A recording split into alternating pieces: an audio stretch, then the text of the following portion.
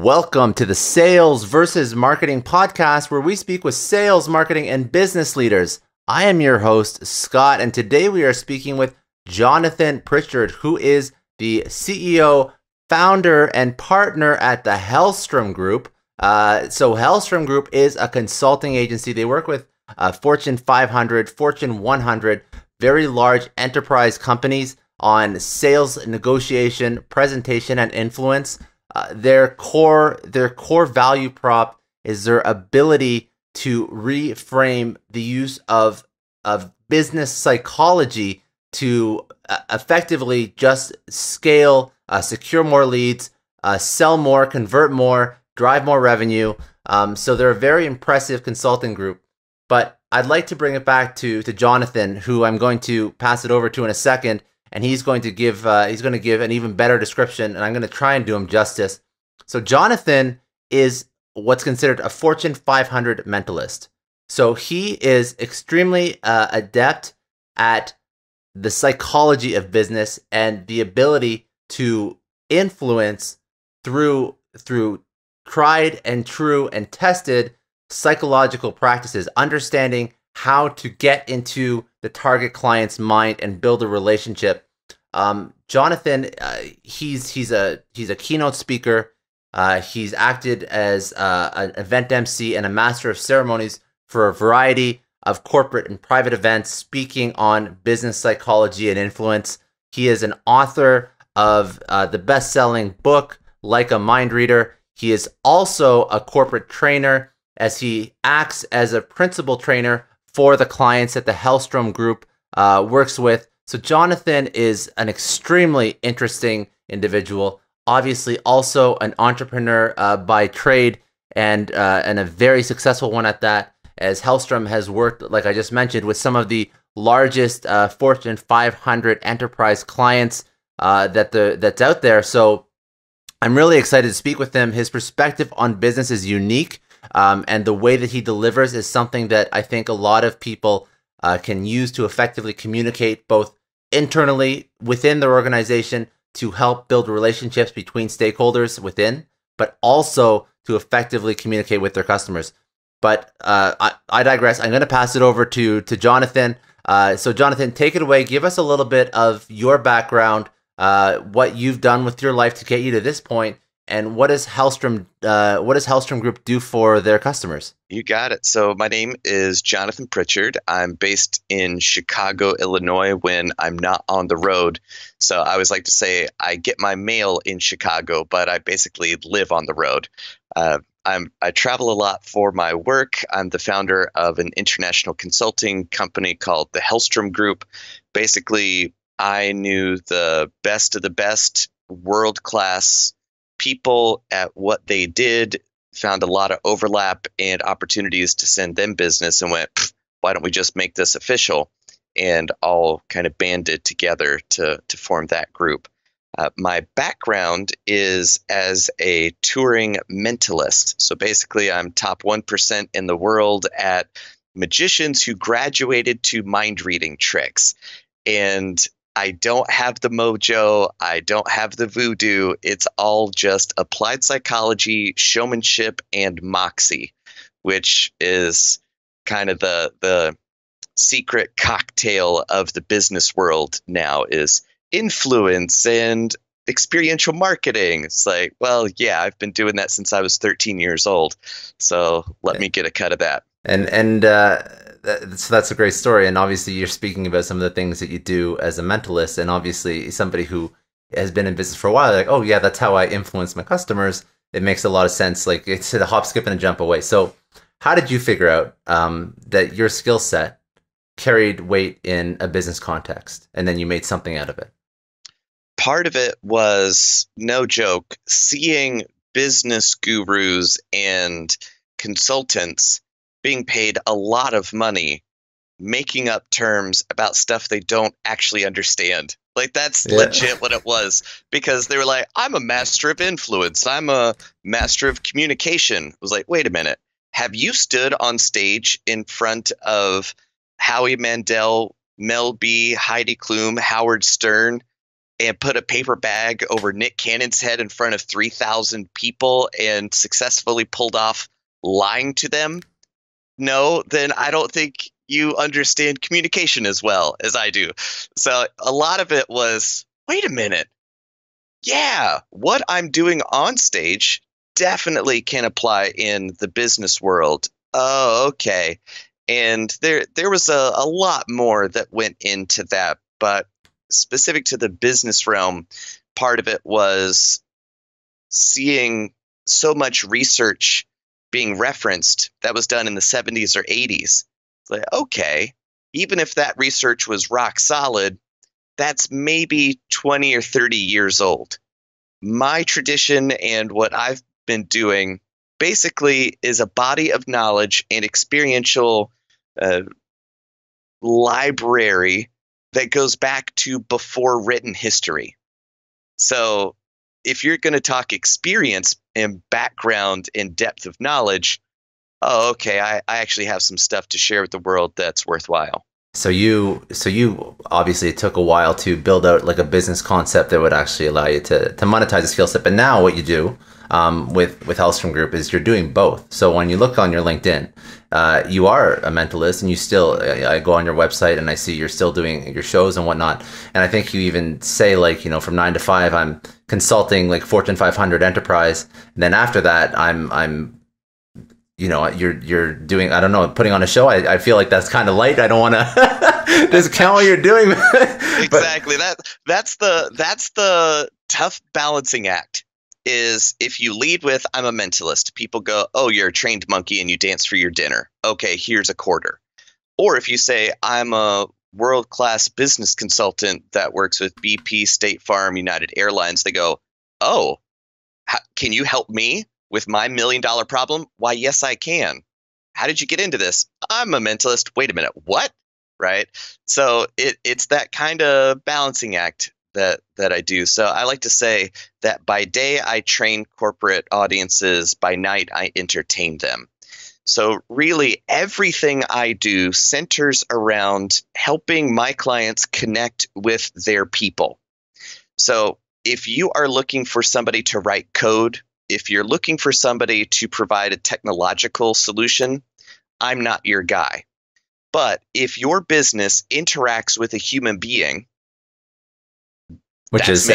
yeah, yeah, which at some point is every business, but yeah, that's you. Exactly, because a psychological insight to a particular problem or opportunity is often just as, or if not more valid than a technological solution. But since you can see tech, you can buy an app and go, well, it wasn't on my home screen and now it is. You have that tangibility, even if it's abstract code, that you don't have with a piece of understanding. So that detail is something that I learned working at a magic shop in Universal Studios. So this was before Harry Potter World was there and ruined the magic game for fake magicians like me, right?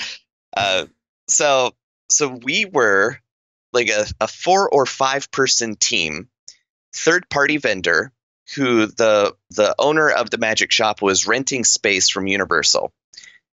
Week in, week out, we were consistently the highest grossing third party vendor in the Universal Studios park. Like, just straight up. People from all over the world who were there to have fun at an amusement park and ride roller coasters, we were selling them magic hand over fist. So that taught me a lot about international sales and communication, rapport building, just basically everything about business I learned from working at that magic shop and seeing the right way to do it. But to the point I was making is there's this really weird thing called the burden of knowledge. It's very difficult for you to remember what it was like to not know something. I've heard that concept before, yeah. So to take yourself out of that and to put you in the shoes of somebody who's buying from you or whatnot, that's the missing link that you try and... Exactly. It's really difficult because here's what happens. So in the magic context, a magic demonstrator, me, would do a really simple magic trick, but it looks like magic, and you, as not the magician, have zero ability to evaluate its difficulty. Mm-hmm. So I'm there assuring you, no, a 7-year-old child could do it. Hey, kid, do this. And then the 7-year-old kid pulls off the trick, and then the adult's going, oh, man, that's my kid. And I know he's not bright. So, so if my kid could do it, I could do this. So then they buy the magic trick. And sometimes it'd be $50, $100 magic trick, right? So not something that's cheap. Mm-hmm. They are going, holy cow, this is so amazing. It is so perplexing. I have to know how this works. I will never figure this out. They fork over the $100. Then they buy the instructions, and it's on a single sheet of paper. They read the instructions. They now have the knowledge of how it works. And instantly, the first thing they say is, this will never fool anybody. It happens that fast. Boom. You now know how it works, and you go, and I want my money back. Yeah. No, this wasn't it, right? So that takes shape so many different ways in business, right? The old business trope of a multi-million-dollar company goes down, and they're being held up, and they're losing millions and millions of dollars a minute, and then this guy comes in and taps a machine once, and now it's back up and running. He goes, that'll be $10,000. And they go, you only tapped it once, and that took you less than 30 seconds. Why are we paying you $10,000? He's like, all right, so $1 for the hammer, $9,999 for knowing where to tap it. So that's a great point. So it's the years of experience that allow somebody to be able to do that. And when you're a consultant, just to wrap up and sort of summarize what you're alluding to, if I don't want to put words into your mouth, so let me know. Yeah. But you buy a piece of tech, it keeps working. You buy a consultant who solves the problem, and then now that consultant loses their value.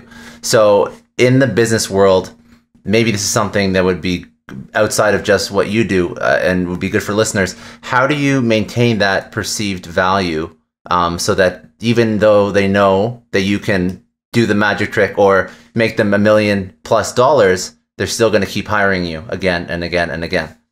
Right. A big part of helping people understand how to appreciate you is having them, it's called anchoring. Have them admit they can't solve the problem, right? Mm-hmm. I also teach Kung Fu. Like, that's one of my passions. And what I love about it is you can't argue with somebody punching you in the face. That's probably like, the biggest knowledge nugget I've... It's right? True, it's like, yeah. I don't care how you feel about it. I don't care how good your debate skills are. I don't care how reasonable you're being. If somebody's trying to punch you in the face, there's only one thing to do, and that's to move. Yeah. That's to do something about it, right? So in the world of martial arts, if you just talk about martial arts, oh, well, what would you do if somebody punched you with the right hand? Well, you could deflect it. Okay, but then I would do this. And now your 7-year-old kids be like, no take backsies, invisible force field, right? And you're just talking about this stuff that doesn't actually mean anything. So then really the only way for a new person to understand they don't know martial arts is to just throw down in a safe way that isn't actually going to damage them or hurt them, but have a context for them to try their best and realize it's nowhere near good enough. Only then, once their teacup has been emptied of what they think they know, you have to let them come to that point of, yeah, there's no way I could beat this guy. There's no way I could solve this problem. I've been trying to solve this problem for 6 months, 2 years, and I still have it. It's kind of like the Alcoholics Anonymous. First step is admitting you're powerless against whatever it is, right? Yeah. So that step one is your client has to know that they can't solve the problem you can solve, and anchor that with some sort of For you, it could be a ritual of, okay, how long have you been working with this? What have you tried doing this? Well, what would be your best plan to solve it from here? And then have them admit in some way that, yeah, I don't know, or it'll take too long. Just them admitting, yeah, I don't have any clue. And so that's when you have that value, and that's when you can go. And like, how did you learn this? Because you don't have an upbringing in a classical business world. So all this stuff you're saying is very valid, and you're bringing in all these analogies from Kung Fu and magic, which are all very relevant. But I want to know how you connected the dots, because I find it like really interesting, because I don't think, like, I've always worked in an organization, and that's how I understand it. But if I was coming from the type of environment that you were, I don't know if I could connect those dots and then tie them back to a skill that I could actually monetize. That's what I find super impressive that you've done, like, successfully. So thank you. Yeah. A lot of it is, think of it like this. My first paid gig was when I was 13 years old to do magic tricks at a company's summer picnic for their employees and family. So I got paid $200 to walk around the lawn and do magic tricks for people. $200. I was like, awesome. I'm never working a day in my life. This is fantastic. So kind of like my first corporate opportunity was then. Like, who cares about child labor laws, right? So that was when I was 13 years old. Right now, I'm 36 years old. All right. So we do the math, carry the one. That's more than 20 something years of doing this. I've not had like normal 9 to 5 trajectory. So since I was 13 years old, I've essentially had 8 hours a day to myself to do whatever I want. And over that time, if you kind of carry it out, I've essentially had something like 42,000 hours to myself. So if you're going by the 10,000 hour rule, I've had 4.5 lifetimes worth of expertise, of time on my own to get good at whatever I want. Right. Yeah. So it's kind of like, I'm 4.5 lifetimes old. That's how. I don't know. I read voraciously. I talk to just the coolest, smartest people I could possibly find, and find places that we overlap, places where we differ. How do you think about this? I'm rabidly curious, and I'm more of a find similarities and connections than I am differences, really. Yeah. So when I read one thing, I go, holy crap, that reminds me of these 11 different things. And each of those, and it's this geometric progression. You're 100% right on that, because if you read, if you speak to senior leaders, if you listen to podcasts, whatever, you'll start to notice trends in things that work, and you start to tie those things together. And it doesn't matter, you can read any book you really want on sales or marketing or whatever, and you'll start to see repeating trends and whatnot. So that's kind of what you're saying now. Like, you just see those trends repeated and you apply. So Hellstrom Group, when you're working with clients, you're speaking about connection. Is it I'm looking at your website too as we do this, so I have a little bit of context. So you speak about engagement, lead qualification, training. Is the connection with internal, with employees? Is it with external stakeholders, customers? What is it? So explain, like, when you go in, like, what do you do for a company? Yeah, that if I can be so humble, is the genius of it. Because really, human connection is the most powerful force in your life, separate from business. Because to me, business is just life with dollars thrown in. So that's it. So really, good business is good relationships. Good relationships are predicated on good communication skills. That's it. So the more effective you are as a communicator, the higher quality connections you can have with other people. Like, that's it. Mm-hmm. So internal employee satisfaction is usually a function of the leadership's ability to communicate their actual values, not just their stated values. So every company has stated and actual values. The ones with integrity, alignment, right, fully integrated, those are the same thing. What we say we value and what we actually behave in alignment with are those values. However, most companies don't. We value honesty. Yeah, but Carl's been stealing my sales for the past 6 months. Oh, well, we can't do anything about that because he's our top salesperson. He's our top salesperson because he's been stealing my commission for 6 months. Yeah, well, we wish we could do something about it, right? Yeah. So there's the stated and actual.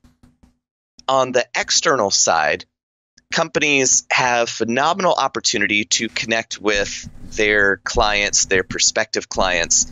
For me, my favorite way to help companies are companies that exhibit at trade shows.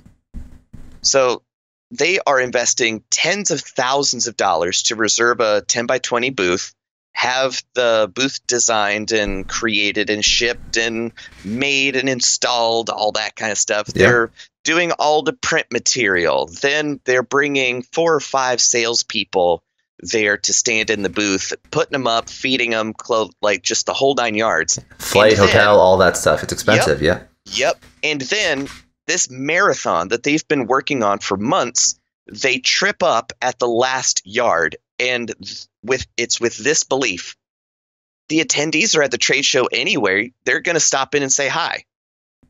Right? That's like booking the fishing trip, going down there, getting on the boat, having your pole, and then going, we don't need bait. The fish will just jump into the boat, yeah, or get on the yeah, exactly.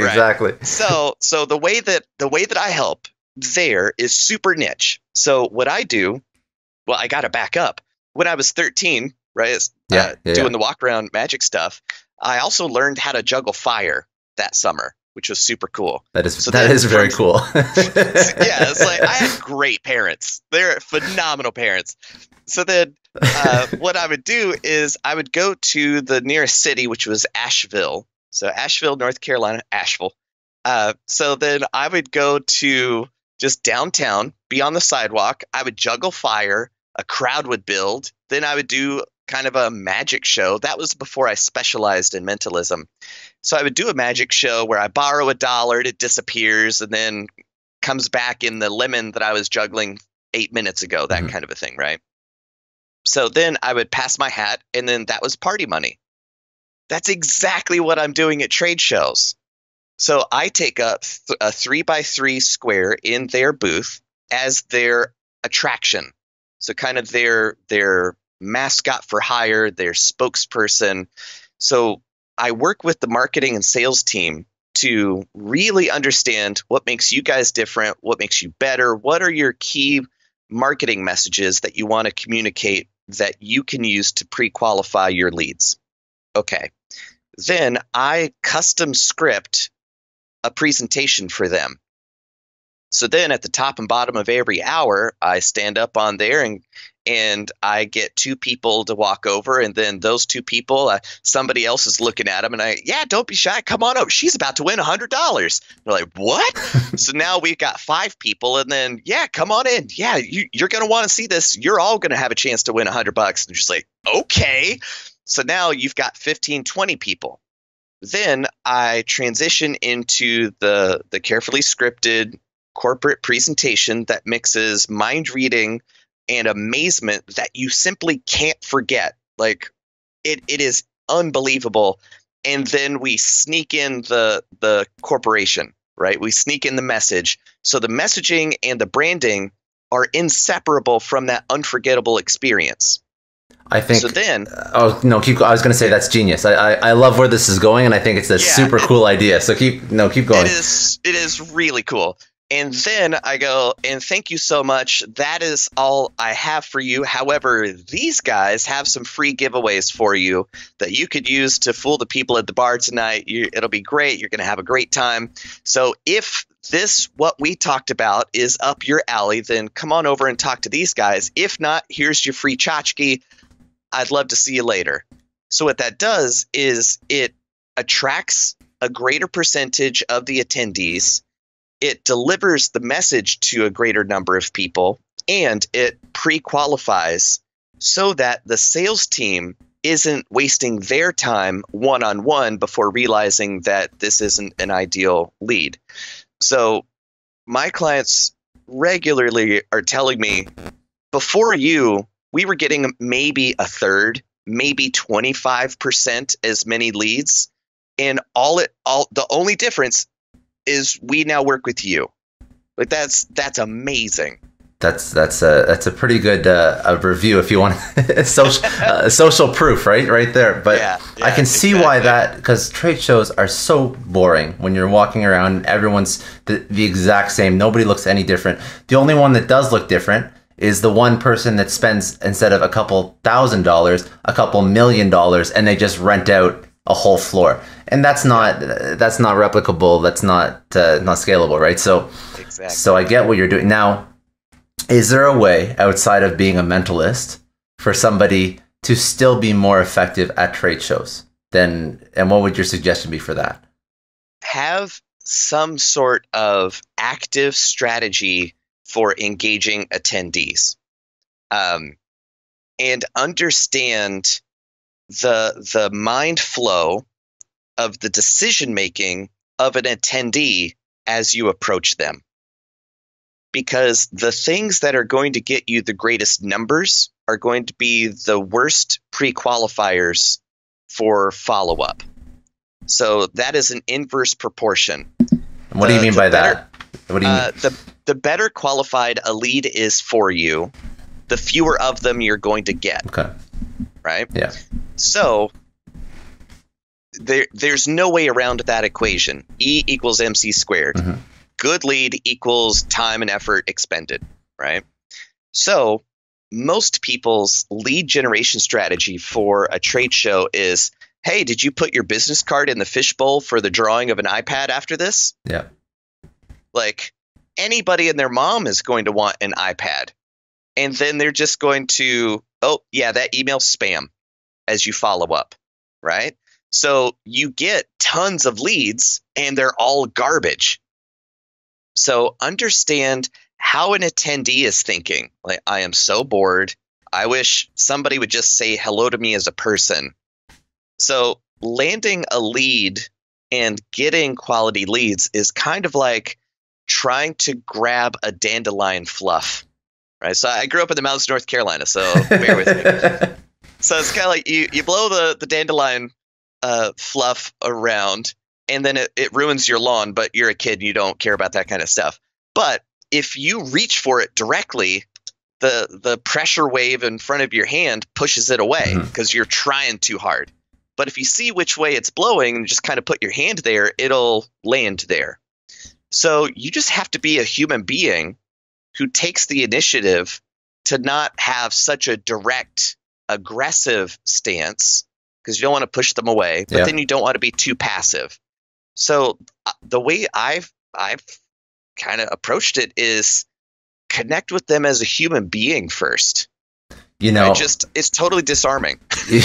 It's sad, but it's true. And what you're saying is a strategy. Obviously, you know, you're building that out as a trade show strategy. But what you're saying, I'm sure if you've worked on larger campaigns, you communicate the same message, because regardless of if it's on social, if it's on a cold call, it's on a cold email, if it's at a trade show, if you're human with the person, it's just going to be a better experience for the customer, like 10 out of 10 times. And exactly. People just don't get that. So that probably brings you back to teaching people how to communicate properly. Right. And to just be genuinely interested in other people and open to the experience of that other person beyond the social protocol of, how are you? Doing good. Actually, my wife just divorced me because she's cheating on me with my brother, and now Thanksgiving's coming up. But right, like I didn't actually want to know about that, right? But if that's what happens, then go, that must be a tough spot right now. Yeah. Right? So how are you even here right now if that's what you got going on? And now you're right back on track, right? Just like, wow, you're resilient. So you got to make those numbers. What kind of numbers are you looking at? Okay, well, what's the biggest thing other than everything you got dealing with back home? But what's the situation? Because I can't help you there. But actually, I have some thoughts for clients who have been in a similar situation in your business. So here's what I'm thinking. Then they go, man, you just explained that better than I ever could. And I've been in that situation for 2 years. And at least the one thing, God forbid, my wife's cheating on me with my brother, but at least my business isn't going down the toilet anymore. Exactly. Step one, lawyer up, real good and then start working on your business. Do you think the trade shows are one of the most mishandled opportunities in terms of companies' marketing dollars spent overall? It very well could be. It very well could be, because social media and social media advertising has been the new hotness for quite a while now. And influencer marketing and all that kind of stuff still garners a ton of money.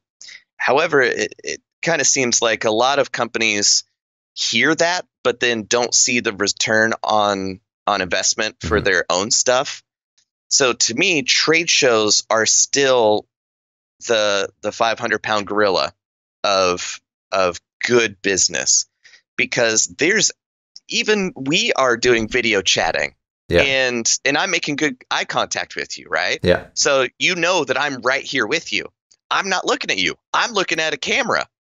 You, for me, is down here. So for me to make eye contact, I lose eye contact with you, right? So only in real meat space that is costly and cumbersome to deal with and to be there, it is so cost prohibitive that to actually be present in space with another human being is kind of a luxury, right?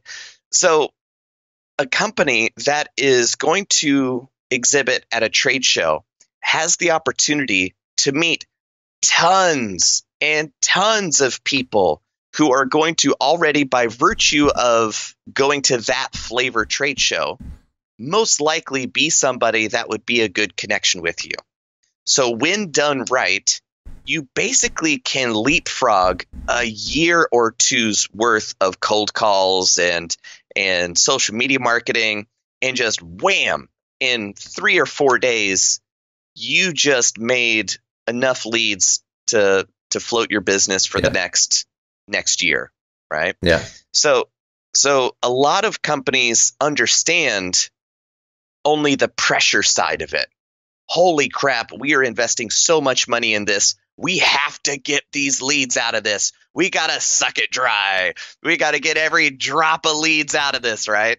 So then they come in with too aggressive approach, and then you need what we got. Yeah, you do. Come on in. And you're just like, yeah, no thanks, buddy. So that's why having a professional presenter who can deliver your message, like I haven't figured out a better analogy, but I don't like this one, that it's like a vaccine. So they're experiencing a show and fun, and then they're secretly being delivered the payload, right? The marketing message, the brand that now is with them. Like they can't forget it, right? So when I do a good job, like for myself, attendees think that my client is so lucky to have an employee like me. Yeah. Boy, they sure lucked out by having Jonathan on their team. Boy, every company wishes they had a Jonathan, I bet.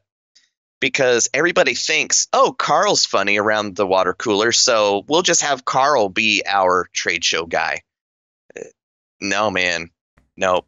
It's like you might go to 5 trade shows a year. Like most businesses don't do 20 or 30. Like DHL or like the United States Postal Service, like those huge businesses that go to every industry possible, and they're doing 60 or 70 a year. We're not talking about them. But the companies that go 4 or 5 times a year, even if that guy has been going to trade shows for 4 or 5 years in a row, run the numbers, that's okay. He's been to 20 trade shows. Or you could go with the professional who does 50 a year for the past 4 or 5 years.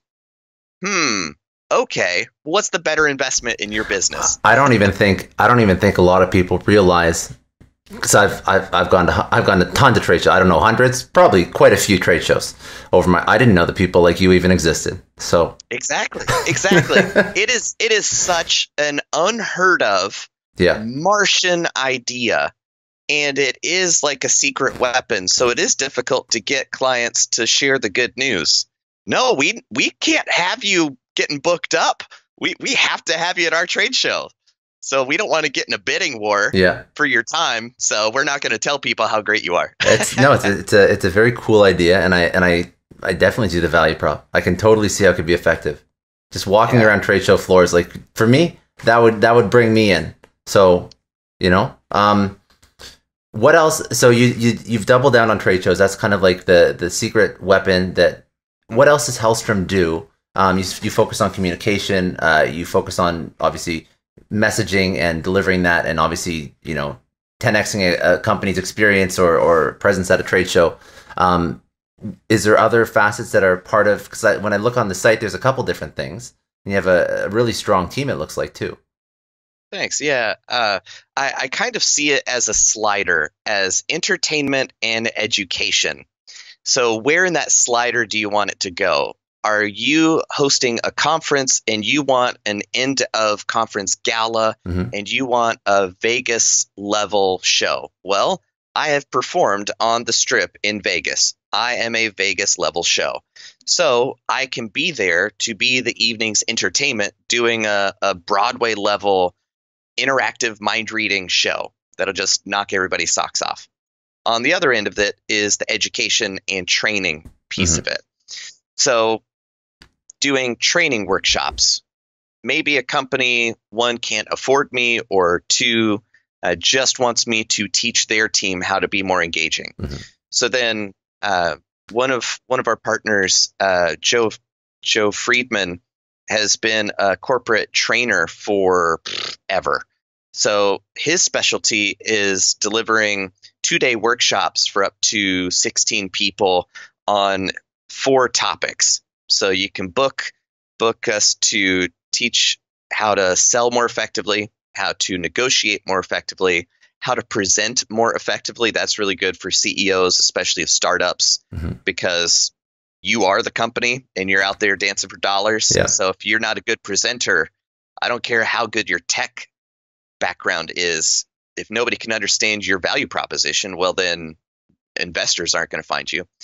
That's also useful for the engineering departments. He worked with the folks at Kraft in the engineering teams to teach the engineers how to communicate the value of their research so that it can get funded internally.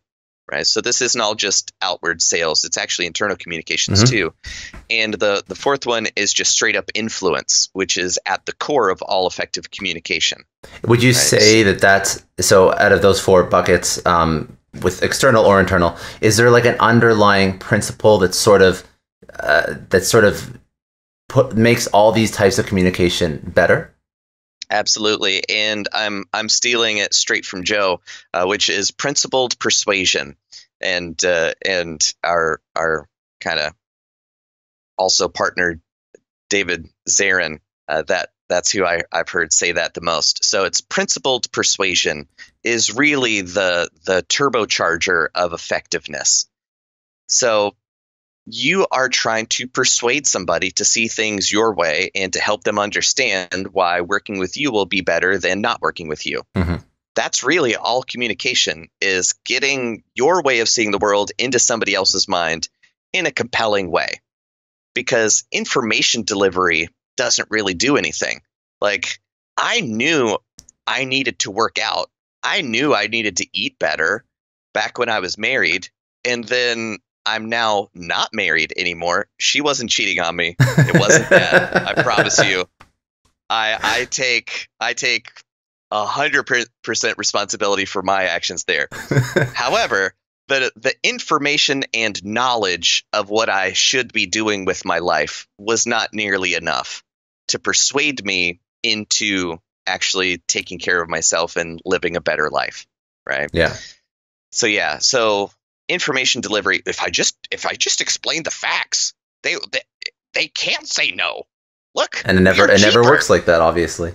never works that way. So human beings are fundamentally irrational monkeys with suit jackets, and then we decide, then we use logic to justify our decision making. So principled persuasion is understanding the fundamental mechanics of decision making and how human beings interact with fundamental reality on a pre-cultural level. So this is transcultural. It doesn't matter if you grew up in Europe or anywhere else. This is human nature. And then we help you understand how it applies to that specific culture. Got Is this have you ever read the book Pitch Anything by Oren Klaff? Mm-hmm. Oh, it's all about tapping into like the crocodile brain and tapping into like deep rooted neurological triggers and so it's similar to what you're saying, and right. The whole premise of the book is just he uses this to pitch like multi-million-dollar deals all the time, and he can confirm his close ratio or his close rate because he knows how to tap into all these underlying triggers that people have. So exactly. Very cool. Okay, so that was really good. To be honest, like we covered a lot of stuff. I wanted to go over a couple questions that I ask every time, just to people that are younger in their career, give them a little bit of insight as to how you got to where you were. So if you were going to tell your 20-year-old self one lesson that you've learned, you can go back, what would that be? Allow yourself to let go of what you think you want in order to do what it is that will actually get you what you need. For a long time, I'm a performer. I'm an entertainer. I'm an artiste. And this is what I do. I perform and I entertain on the stage, and that is my calling. Like, that's what I've wanted to be since I was 5 years old. So this is what I'm doing. And I was doing all right. Right? It's kind of performing at colleges. Nobody knows who I am, right? It's just kind of like you don't have that star quality, right? Yeah. So I was limping along, barely making it. And then I allowed myself to even entertain the idea of, maybe this corporate consulting thing isn't so bad, right? I'm not selling out, I'm buying in. Yeah. Right. So giving up the identity of entertainer and putting that down and allowing myself to say, I'm really good at helping people connect in a fun, memorable, meaningful way. Okay, that's actually what I'm good at. The shape that's taken until now is as an entertainer. However, that skill of helping connect people, that is massively valuable. And it was only at that point that I started actually doing more of what it was I was trying to do as an entertainer. Mm-hmm. More traveling, more cool friends, more cool opportunities, awesome clients. Right? It's just super cool. So if you aren't getting what it is that you want, it's probably because you're trying to think about being something that isn't serving you well. And I think that that's the line that a lot of people are afraid to cross, because if they don't cross it and they don't see what's on the other side, they're like, oh, I'm giving up on my dream. Well, look at you. Now you've incorporated your dream and you've done it exponentially better than what you were doing before, because you thought outside of this almost like blinders on vision that you had for yourself. So it's not giving up. It's just growing. And that's where Exactly. Convincing yourself you're living the dream when it's actually a nightmare is psychotic. Okay. So if you're miserable living your dream, you've bought into that lie that you have to suffer for your art. It's like, nope, you don't have to. You're not helping anybody by not even being able to help yourself. Yeah, that's good. That's good. Okay, so within your industry, let's say your industry or your niche is helping people communicate. What are the biggest issues that you see with communication with either external or internal stakeholders that it's just like rampant and you wish it would stop yesterday? I wish I remembered who said this off the top of my head. It would make me sound very witty. but quotes are a sufficient stand-in for wittiness. So the biggest obstacle to communication is the illusion of it having happened. I said these words, therefore you understand what I'm pointing to. Nah, man. Nope. Like I'm a world-class communicator, and I still have disagreements with my girlfriend. Right? It's just right?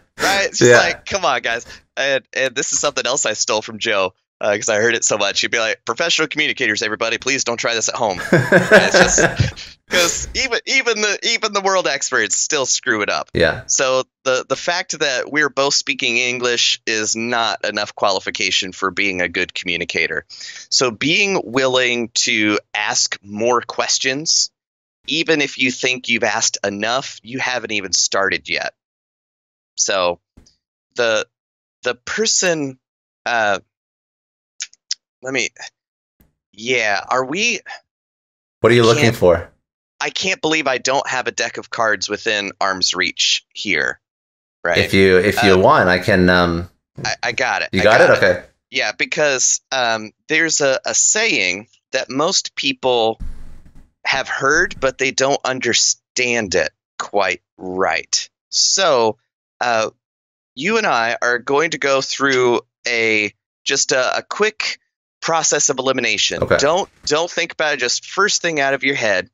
So if you're going to take the cards out of a card box, and you could take out the black cards or the red cards, which color would you take out? A red card.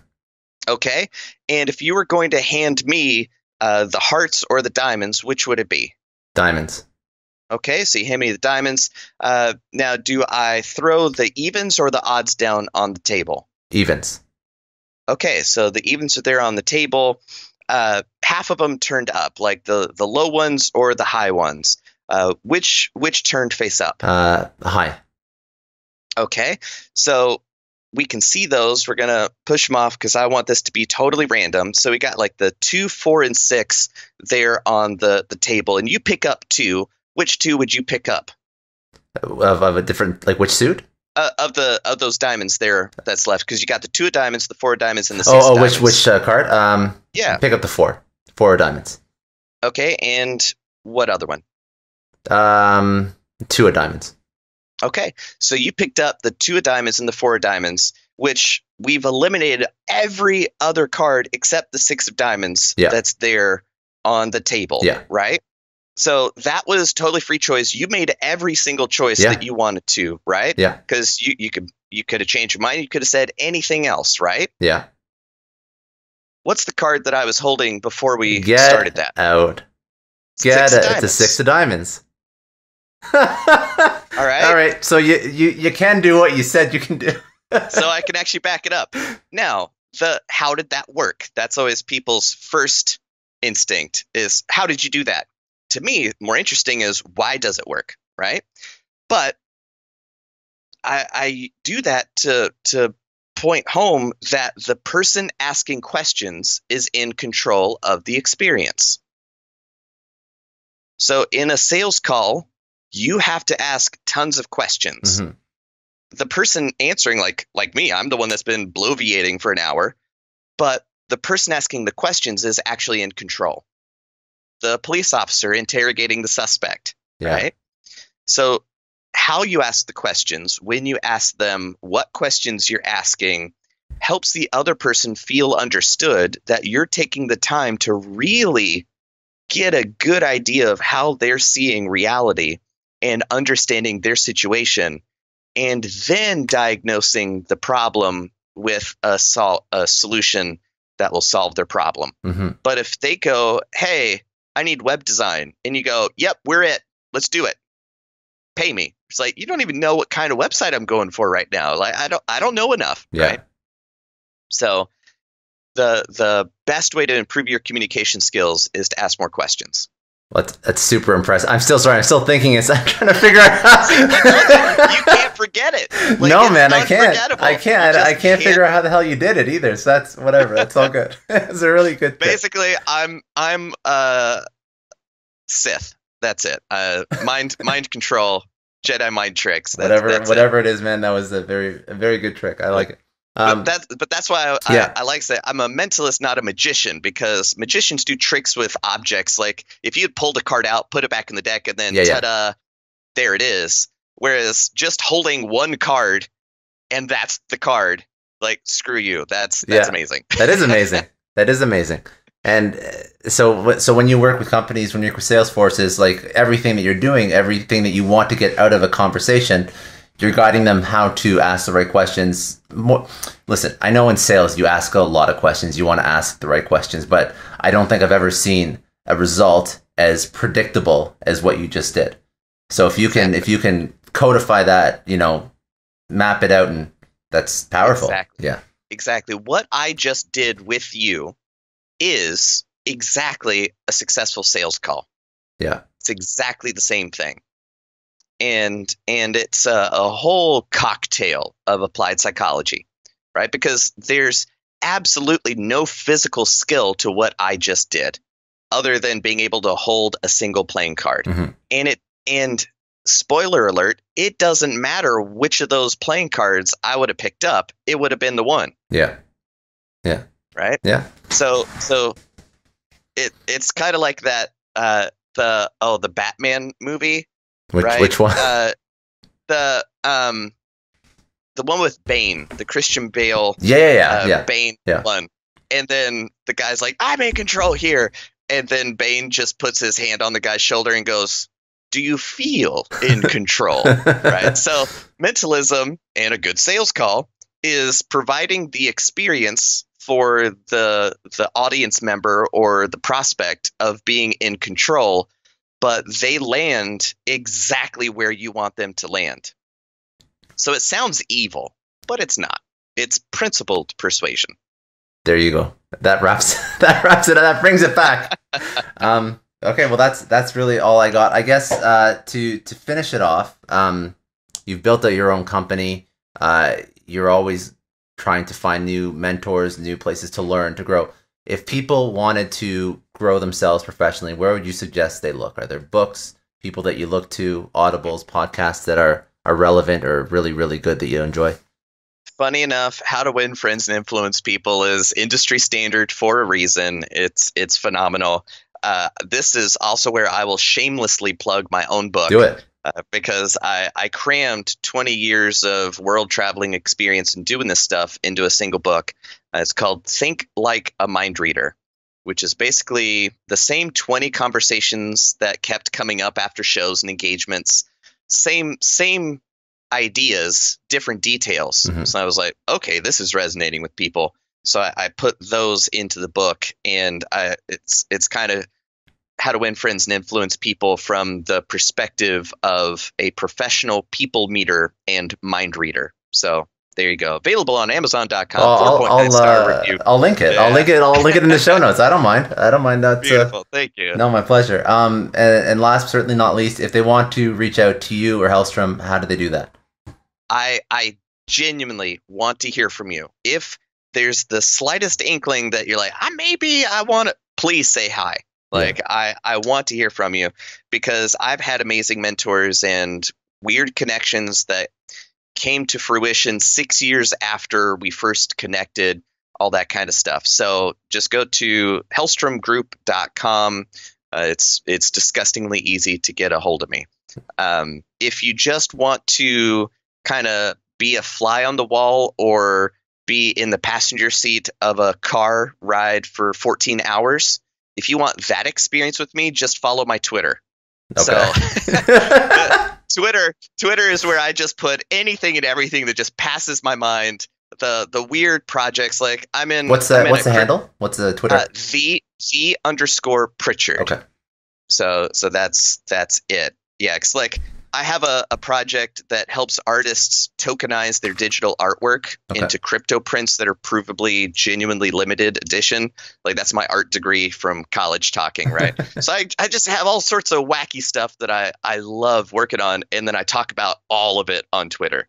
Okay, good. So yeah, there's no segmenting, there's no silo. You get kung fu, crypto, computing, psychology, just wacky stuff there. So yeah, you've been forewarned. Cool. Awesome, man. Cool. All right, we'll talk soon, okay? Sounds good. Cheers, Later, buddy. man. Bye. So you heard it from the man himself, the first ever podcast guest to dupe me with magic. He definitely practices what he preaches. He is a master of his art, and it was a great interview. His ability to leverage human psychology and merge that with true business processes is something that was very, very impactful to me. And I think that obviously that's why he's been so successful. This has been another Sales versus Marketing, where we interview sales, marketing, and business leaders. I'm your host, Scott, and I really do hope you enjoyed this week's episode. If you haven't already, please hit like, please hit subscribe, leave some comments, leave some feedback. You can leave any rating you want as long as it's a 5-star rating. If you haven't already, please share this podcast with your friends, your family, your coworkers, your peers, anybody who you think would have value. You can download the podcast wherever you can download podcasts. You can also go check it out on YouTube.